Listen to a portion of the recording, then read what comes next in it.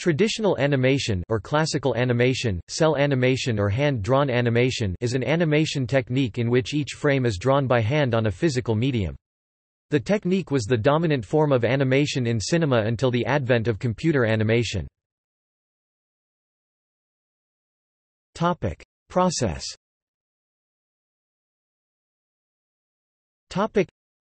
Animation productions begin by deciding on a story. The oral or literary source material must then be converted into an animation film script, from which the storyboard is derived. The storyboard has an appearance somewhat similar to a comic book, and it shows the sequence of shots as consecutive sketches that also indicate transitions, camera angles, and framing. The images allow the animation team to plan the flow of the plot and the composition of the imagery. The storyboard artists will have regular meetings with the director and may have to redraw or reboard a sequence many times before it meets final approval. Voice recording. Before true animation begins, a preliminary soundtrack or scratch track is recorded, so that the animation may be more precisely synchronized to the soundtrack.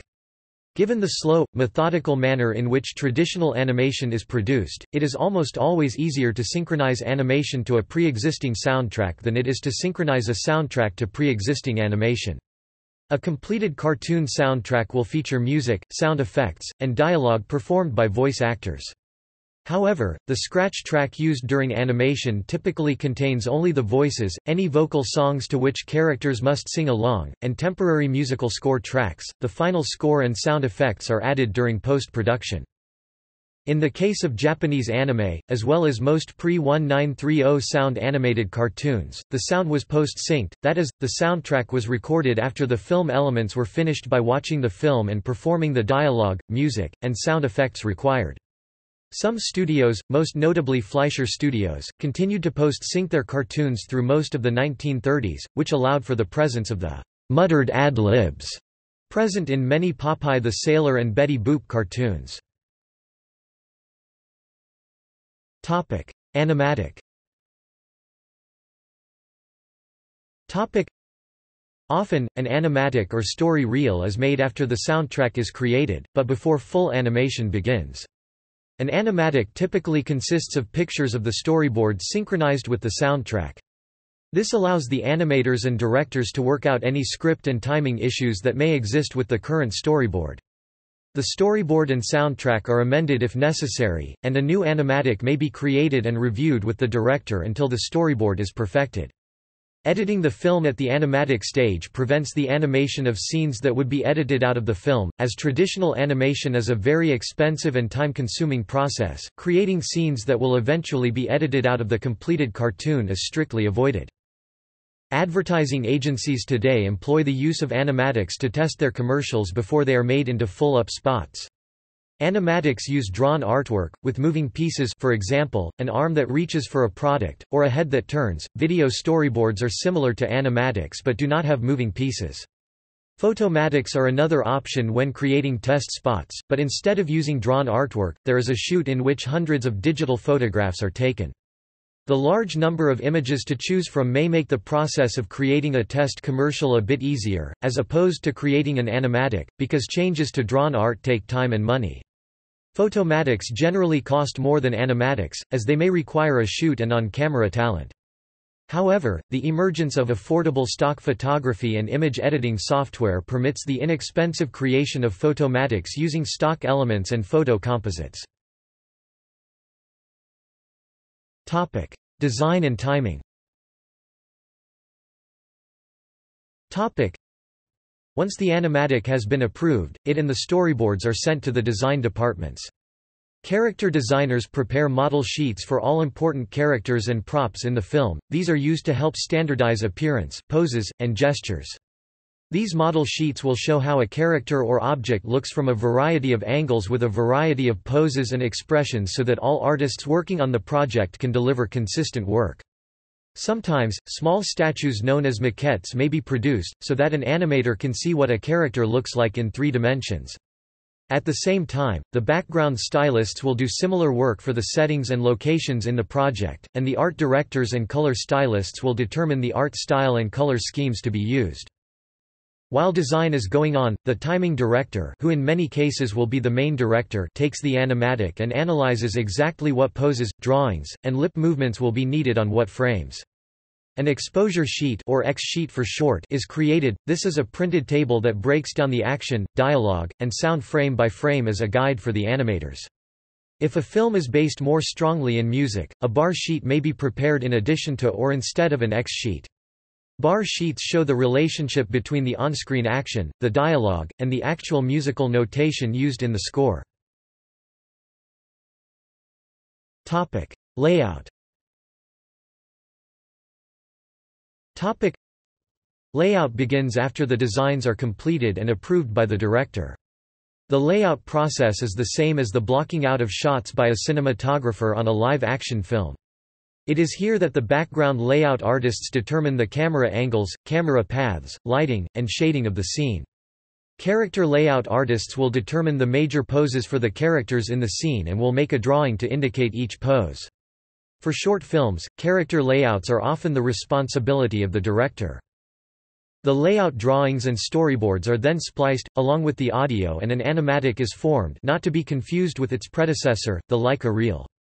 The term, animatic, was originally coined by Walt Disney Animation Studios. Animation. Once the animatic is finally approved by the director, animation begins. In the traditional animation process, animators will begin by drawing sequences of animation on sheets of transparent paper perforated to fit the peg bars in their desks, often using colored pencils, one picture or frame at a time. A peg bar is an animation tool used in traditional cell animation to keep the drawings in place. The pins in the peg bar match the holes in the paper.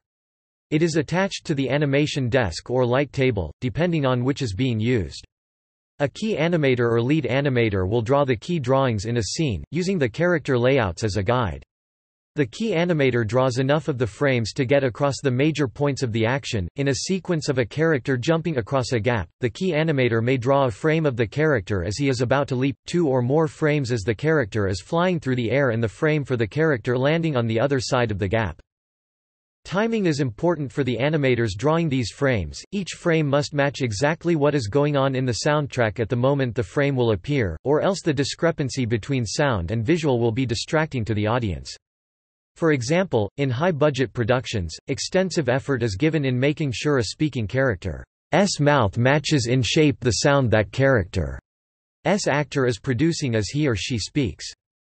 While working on a scene, a key animator will usually prepare a pencil test of the scene.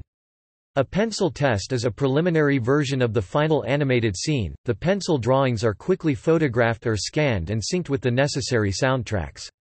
This allows the animation to be reviewed and improved upon before passing the work on to his assistant animators, who will add details and some of the missing frames in the scene. The work of the assistant animators is reviewed, pencil tested, and corrected until the lead animator is ready to meet with the director and have his scene sweatboxed, or reviewed by the director, producer, and other key creative team members. Similar to the storyboarding stage, an animator may be required to redo a scene many times before the director will approve it. In high-budget animated productions, often each major character will have an animator or group of animators solely dedicated to drawing that character. The group will be made up of one supervising animator, a small group of key animators, and a larger group of assistant animators. For scenes where 2 characters interact, the key animators for both characters will decide which character is leading the scene, and that character will be drawn first. The second character will be animated to react to and support the actions of the leading character. Once the key animation is approved, the lead animator forwards the scene onto the cleanup department, made up of the cleanup animators and the in-betweeners. The cleanup animators take the lead and assistant animators' drawings and trace them onto a new sheet of paper, taking care in including all of the details present on the original model sheets, so that it appears that one person animated the entire film. The in-betweeners will draw in whatever frames are still missing in between the other animators. Drawings. This procedure is called tweening. The resulting drawings are again pencil tested and sweatboxed until they meet approval. At each stage during pencil animation, approved artwork is spliced into the Leica reel. This process is the same for both character animation and special effects animation, which on most high-budget productions are done in separate departments.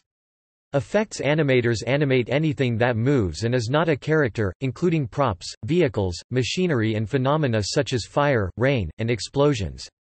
Sometimes, instead of drawings, a number of special processes are used to produce special effects in animated films. Rain, for example, has been created in Disney animated films since the late 1930s by filming slow-motion footage of water in front of a black background, with the resulting film superimposed over the animation.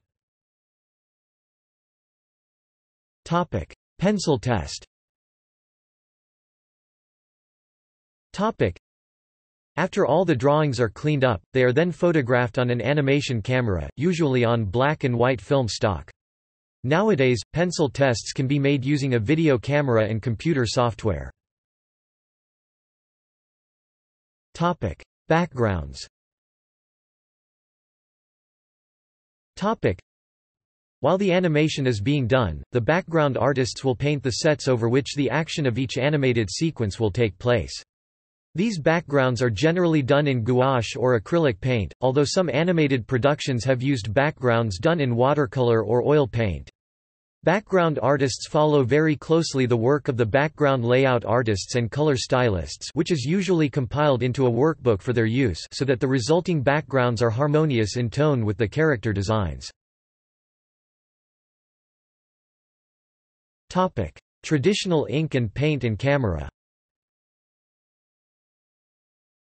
Topic: Once the clean-ups and in-between drawings for a sequence are completed, they are prepared for photography, a process known as ink and paint.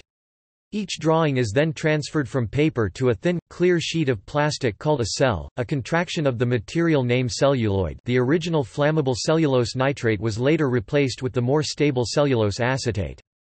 The outline of the drawing is inked or photocopied onto the cell, and gouache, acrylic or a similar type of paint is used on the reverse sides of the CELS to add colors in the appropriate shades. In many cases, characters will have more than one color palette assigned to them. The usage of each one depends upon the mood and lighting of each scene. The transparent quality of the cell allows for each character or object in a frame to be animated on different CELS, as the cell of one character can be seen underneath the cell of another, and the opaque background will be seen beneath all of the CELS. When an entire sequence has been transferred to CELS, the photography process begins. Each cell involved in a frame of a sequence is laid on top of each other, with the background at the bottom of the stack. A piece of glass is lowered onto the artwork in order to flatten any irregularities, and the composite image is then photographed by a special animation camera, also called rostrum camera. The CELS are removed, and the process repeats for the next frame until each frame in the sequence has been photographed. Each cell has registration holes, small holes along the top or bottom edge of the cell, which allow the cell to be placed on corresponding peg bars before the camera to ensure that each cell aligns with the one before it. If the CELS are not aligned in such a manner, the animation, when played at full speed, will appear jittery. Sometimes, frames may need to be photographed more than once, in order to implement superimpositions and other camera effects. Pans are created by either moving the CELS or backgrounds one step at a time over a succession of frames. The camera does not pan, it only zooms in and out. As the scenes come out of final photography, they are spliced into the Leica reel, taking the place of the pencil animation. Once every sequence in the production has been photographed, the final film is sent for development and processing, while the final music and sound effects are added to the soundtrack. Again, editing in the traditional live-action sense is generally not done in animation, but if it is required it is done at this time, before the final print of the film is ready for duplication or broadcast. Among the most common types of animation rostrum cameras was the Oxberry. Such cameras were always made of black anodized aluminum, and commonly had two peg bars, one at the top and one at the bottom of the lightbox. The Oxberry Master series had 4 peg bars, 2 above and 2 below, and sometimes used a floating peg bar as well. The height of the column on which the camera was mounted determined the amount of zoom achievable on a piece of artwork. Such cameras were massive mechanical affairs which might weigh close to a ton and take hours to break down or set up. In the later years of the animation rostrum camera, stepper motors controlled by computers were attached to the various axes of movement of the camera, thus saving many hours of hand cranking by human operators. Gradually, motion control techniques were adopted throughout the industry. Digital ink and paint processes gradually made these traditional animation techniques and equipment obsolete. Digital ink and paint. The current process, termed digital ink and paint, is the same as traditional ink and paint until after the animation drawings are completed. Instead of being transferred to CELS, the animators' drawings are either scanned into a computer or drawn directly onto a computer monitor, such as a Wacom Cintiq tablet, where they are colored and processed using one or more of a variety of software packages. The resulting drawings are composited in the computer over their respective backgrounds, which have also been scanned into the computer, if not digitally painted, and the computer outputs the final film by either exporting a digital video file, using a video cassette recorder, or printing to film using a high-resolution output device. Use of computers allows for easier exchange of artwork between departments, studios, and even countries and continents. In most low-budget American animated productions, the bulk of the animation is actually done by animators working in other countries, including South Korea, China, Japan, Singapore, Mexico, and India. As the cost of both inking and painting new CELS for animated films and TV programs and the repeated usage of older CELS for newer animated TV programs and films went up and the cost of doing the same thing digitally went down, eventually, the digital ink and paint process became the standard for future animated movies and TV programs. Digital ink and paint has been in use at Walt Disney Feature Animation since 1989, where it was used for the final rainbow shot in The Little Mermaid. All subsequent Disney animated features were digitally inked and painted, starting with The Rescuers Down Under, which was also the first major feature film to entirely use digital ink and paint, using Disney's proprietary CAPS computer animation production system technology, developed primarily by Pixar. While Disney was the first to switch to digital inking and painting, it took the rest of the industry longer to adapt. Many filmmakers and studios did not want to shift to the digital ink and paint process because they felt that the digitally colored animation would look too synthetic and would lose the aesthetic appeal of the non-computerized cell for their projects. Many animated television series were still animated in other countries by using the traditionally inked and painted cell process as late as 2004, though most of them switched over to the digital process at some point during their run. The last major feature film to use traditional ink and paint was Studio Ghibli's Princess Mononoke 1997. The last major animation production to use the traditional process was Cartoon Network. Ed, Edd n Eddy, which switched to digital paint in 2004. Minor productions such as Hair High 2004 by Bill Plympton have used traditional CELS long after the introduction of digital techniques. Most studios today use one of a number of other high-end software packages, such as Toon Boom Harmony, Toons Bravo, Onimo, and RETAS, or even consumer-level applications such as Adobe Flash, Toon Boom Studio, UbiArt Framework TVPaint, and Toons Harlequin. Computers and digital video cameras.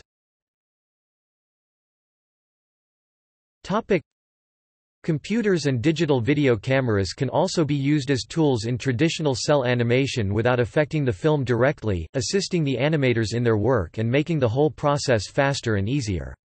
Doing the layouts on a computer is much more effective than doing it by traditional methods. Additionally, video cameras give the opportunity to see a preview of the scenes and how they will look when finished, enabling the animators to correct and improve upon them without having to complete them first. This can be considered a digital form of pencil testing. Techniques.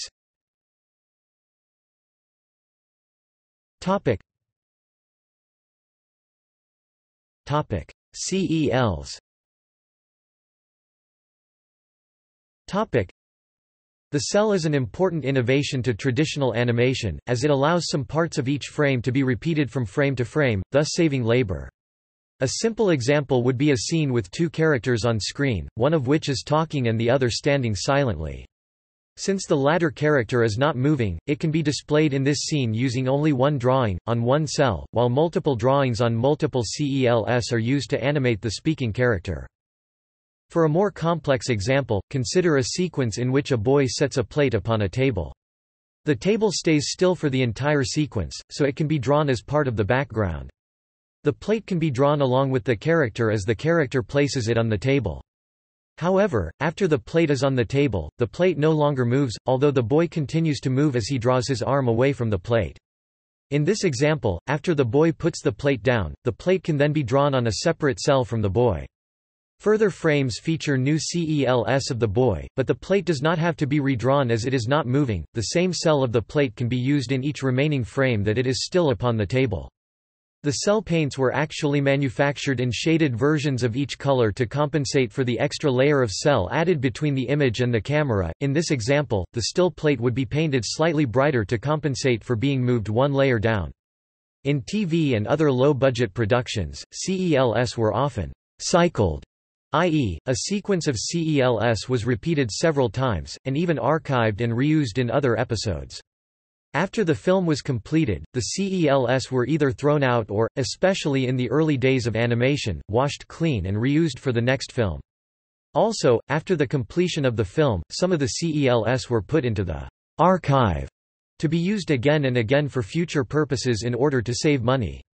Some studios saved a portion of the CELS and either sold them in studio stores or presented them as gifts to visitors.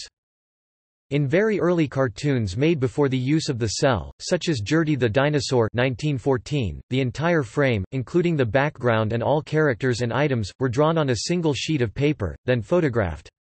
Everything had to be redrawn for each frame containing movements.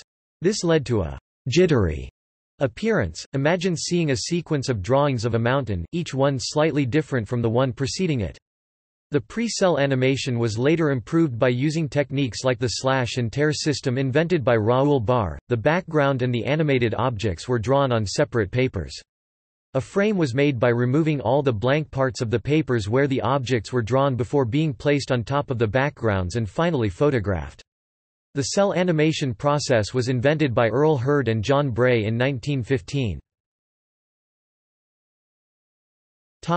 Limited animation. In lower-budget productions, shortcuts available through the cell technique are used extensively. For example, in a scene in which a man is sitting in a chair and talking, the chair and the body of the man may be the same in every frame, only his head is redrawn, or perhaps even his head stays the same while only his mouth moves. This is known as limited animation. The process was popularized in theatrical cartoons by United Productions of America and used in most television animation, especially that of Hanna-Barbera. The end result does not look very lifelike, but is inexpensive to produce, and therefore allows cartoons to be made on small television budgets.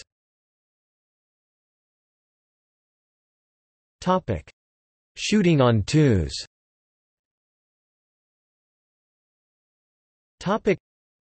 Moving characters are often shot on twos. That is to say, one drawing is shown for every 2 frames of film, which usually runs at 24 frames per second, meaning there are only 12 drawings per second.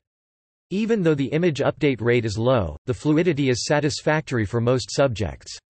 However, when a character is required to perform a quick movement, it is usually necessary to revert to animating on ones, as twos are too slow to convey the motion adequately. A blend of the two techniques keeps the eye fooled without unnecessary production cost. Academy Award-nominated animator Bill Plympton is noted for his style of animation that uses very few in-betweens and sequences that are done on 3s or on 4s, holding each drawing on the screen from 1/8 to 1/6 of a second. While Plympton uses near-constant 3-frame holds, sometimes animation that simply averages 8 drawings per second is also termed on 3s, and is usually done to meet budget constraints, along with other cost-cutting measures like holding the same drawing of a character for a prolonged time or panning over a still image, techniques often used in low-budget TV productions. It is also common in anime, where fluidity is sacrificed in lieu of a shift towards complexity in the designs and shading, in contrast with the more functional and optimized designs in the Western tradition. Even high-budget theatrical features such as Studio Ghibli's employ the full range, from smooth animation on ones in selected shots, usually quick action accents, to common animation on threes for regular dialogue and slow-paced shots. Topic: Animation loops. Topic: Creating animation loops or animation cycles is a labor-saving technique for animating repetitive motions, such as a character walking or a breeze blowing through the trees. In the case of walking, the character is animated taking a step with its right foot, then a step with its left foot. The loop is created so that, when the sequence repeats, the motion is seamless. However, because an animation loop essentially uses the same bit of animation over and over again, it is easily detected and can, in fact, become distracting to an audience. In general, they are used only sparingly by productions with moderate or high budgets.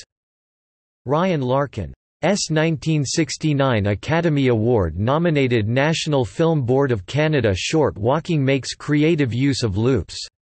In addition, a promotional music video from Cartoon Network Groovies featuring the soul-coughing song, "Circles", poked fun at animation loops as they are often seen in The Flintstones, in which Fred and Barney along with various Hanna-Barbera characters that aired on Cartoon Network, supposedly walking in a house, wonder why they keep passing the same table and vase over and over again.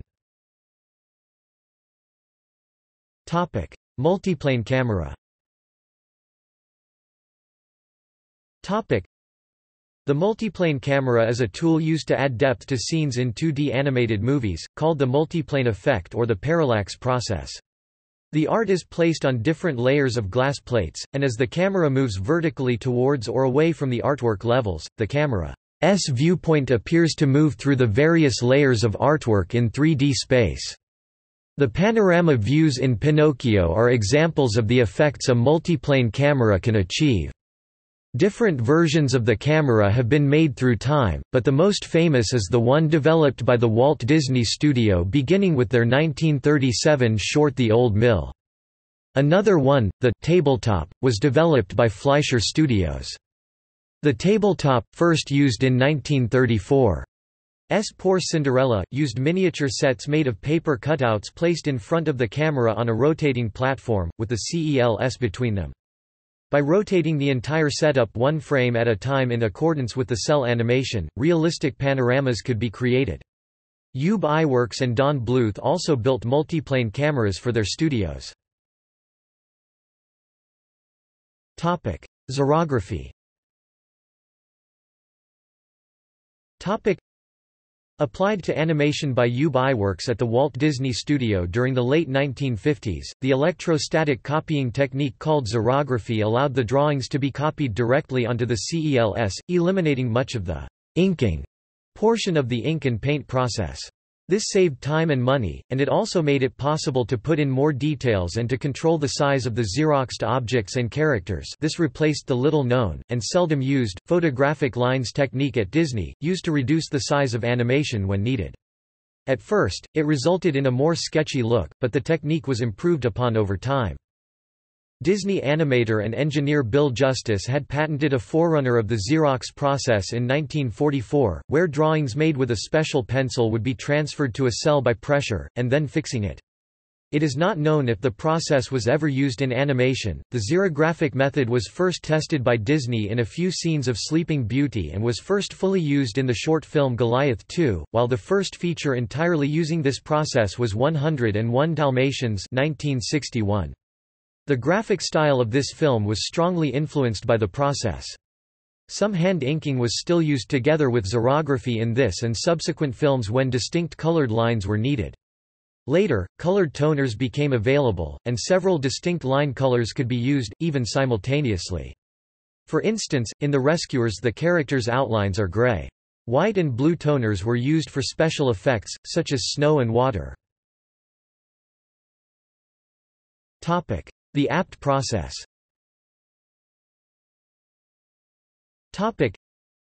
Invented by Dave Spencer for the 1985 Disney film The Black Cauldron, the apt animation photo transfer process was a technique for transferring the animator's art onto CELS.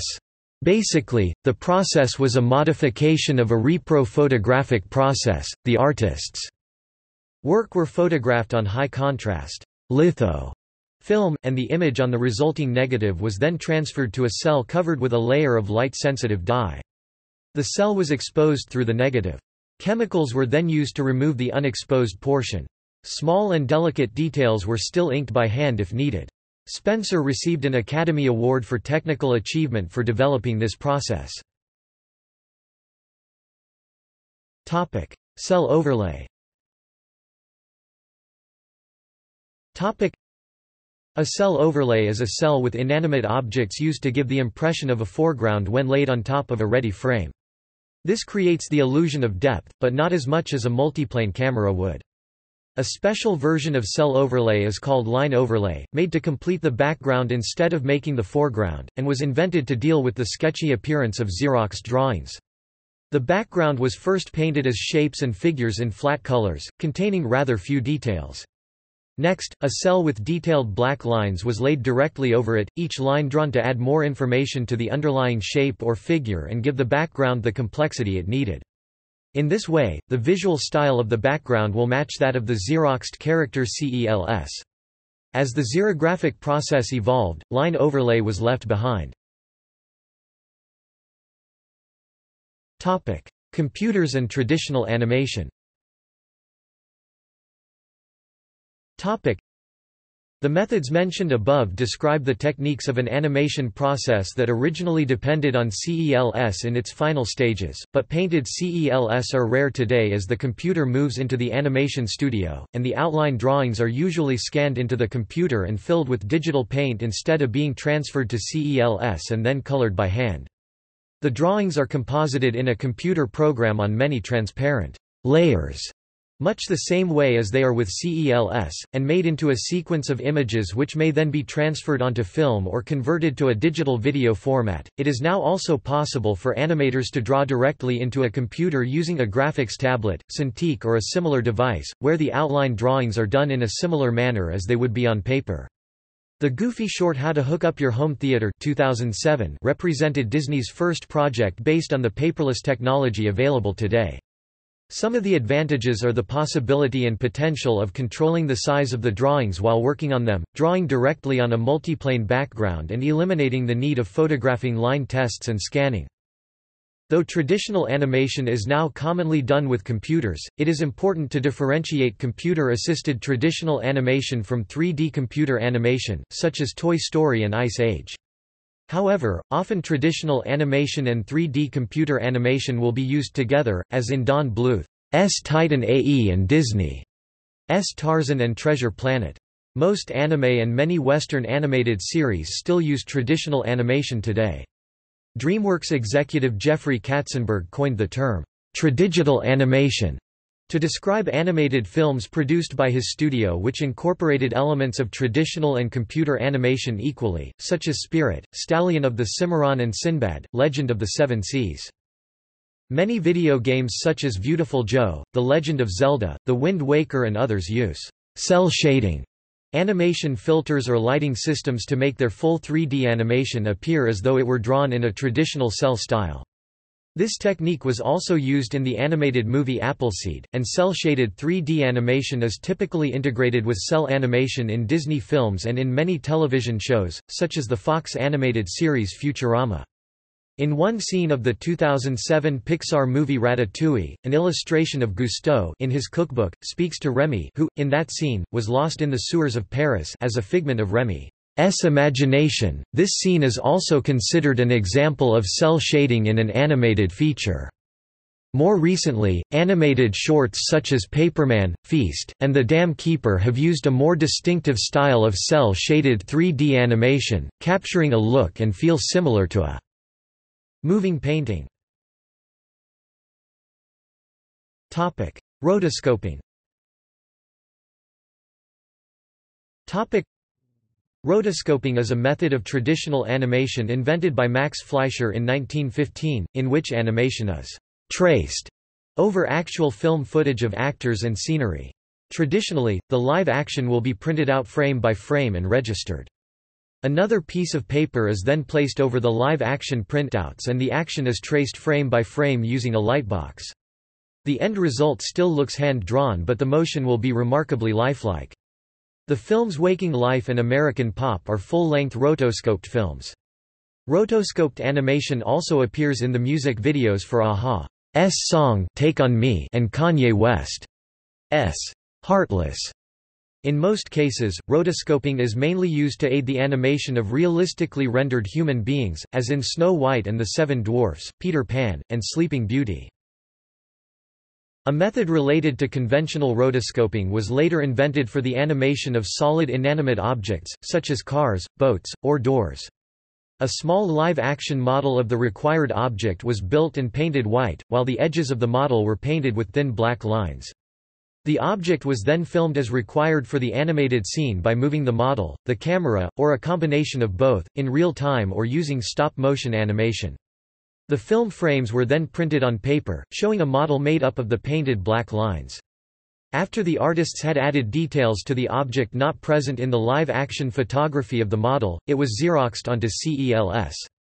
A notable example is Cruella de Vil's car in Disney's 101 Dalmatians.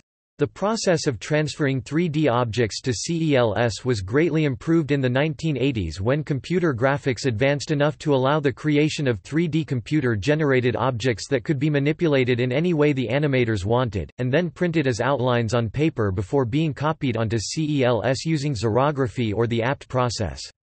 This technique was used in Disney films such as Oliver and Company (1988) and The Little Mermaid (1989). This process has more or less been superseded by the use of cel shading. Related to rotoscoping are the methods of vectorizing live-action footage, in order to achieve a very graphical look, like in Richard Linklater's film A Scanner Darkly. Live-action hybrids. Similar to the computer animation and traditional animation hybrids described above, occasionally a production will combine both live-action and animated footage. The live-action parts of these productions are usually filmed first, the actors pretending that they are interacting with the animated characters, props, or scenery. Animation will then be added into the footage later to make it appear as if it has always been there. Like rotoscoping, this method is rarely used, but when it is, it can be done to terrific effect, immersing the audience in a fantasy world where humans and cartoons coexist. Early examples include the Silent Out of the Inkwell begun in 1919 cartoons by Max Fleischer and Walt Disney's Alice comedies begun in 1923. Live action and animation were later combined in features such as Mary Poppins (1964), Who Framed Roger Rabbit (1988), Space Jam (1996), and Enchanted (2007), among many others. The technique has also seen significant use in television commercials, especially for breakfast cereals marketed to children.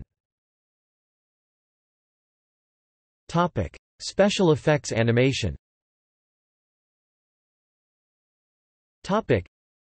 Besides traditional animated characters, objects, and backgrounds, many other techniques are used to create special elements such as smoke, lightning and magic, and to give the animation, in general, a distinct visual appearance. Today special effects are mostly done with computers, but earlier they had to be done by hand. To produce these effects, the animators used different techniques, such as drybrush, airbrush, charcoal, grease pencil, backlit animation, diffusing screens, filters, or gels. For instance, the Nutcracker Suite segment in Fantasia has a fairy sequence where stippled CELS are used, creating a soft pastel look. See also: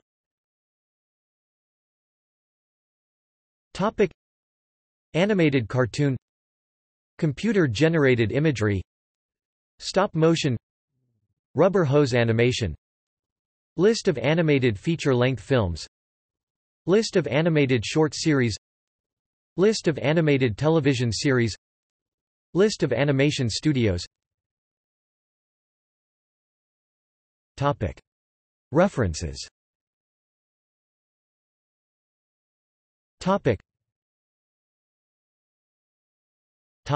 Sources.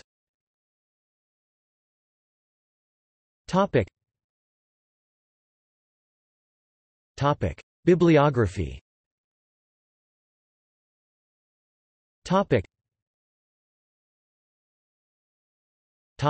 External links.